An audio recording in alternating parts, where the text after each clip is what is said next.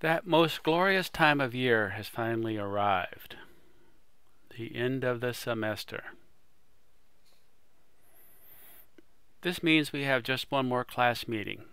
For the Tuesday class, that is the 9th, and for the Saturday class, we are talking about 13 December. A couple of other dates you need to be aware of. December 15th, the time, 9:01 a.m. All final assignments received after that time will be marked as late and receive a 5% discount in score. The other important date is Friday, December 19 at 5 p.m., where I stop taking any assignments that are past due.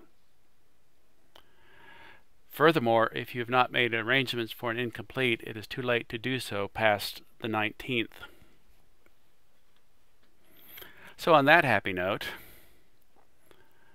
let's talk about what we are going to do in the final session.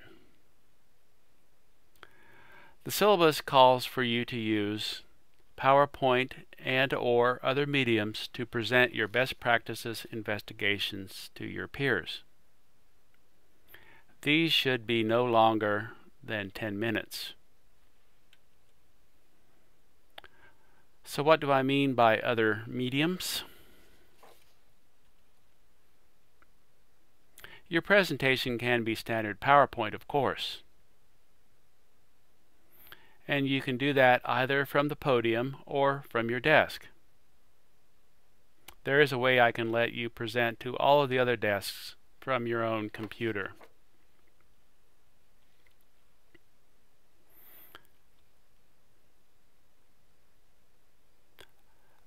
Other mediums might include handouts. Those can be in either paper or electronic form, and can include things like interview guides, field notes, and coding schemes. In the past, even photos have been used. Let yourself be creative if you like. I have yet to see anyone present their best practices investigation as an interpretive dance, or in poetry or song. Although Wally Kistart used to do a pretty mean rendition of Case Management Blues on guitar. However, we have had students in the past present their research using original works of art. Something to think about. Again, these should be no longer than 10 minutes and will be very informal. Plus, I will be bringing my internationally renowned, critically acclaimed Raspberry Chipotle Bison Chili on Tuesday, and a lunch to be determined for the Saturday class. So we will be constrained for time.